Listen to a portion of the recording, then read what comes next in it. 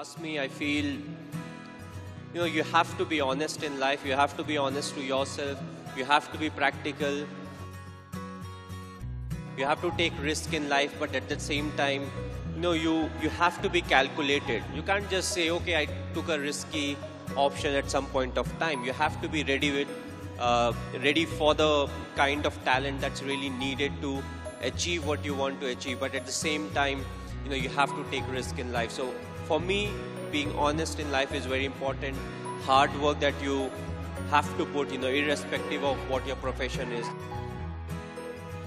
The hard work, the honesty, respecting the elders, which I feel is the key. If you don't respect the elders, be it your parents or be it anyone, it becomes very difficult to be successful in life. Being humble, try to be, when you enter, let's say, any big building, right from the first man you meet to maybe the managing director, you have to be the same to each and everyone. So that's what life is all about. Go through the difficult periods, fight it out, but if you can do it with a smile, that you'll become part of maybe the 5% persons, who can actually do it. Because at times we crib about life, about the tough period, but what's important is to go through. It's a tough period that actually make you a better human being. Now